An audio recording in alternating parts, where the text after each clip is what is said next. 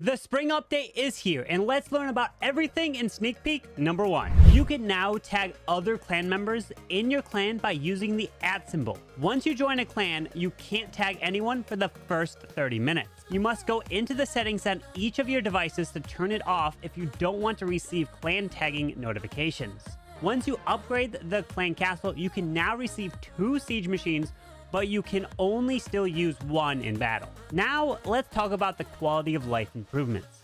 You can now earn ores through your daily star bonus. Level 9 clan and above can now donate the full 50 troop capacity to a defensive clan castle.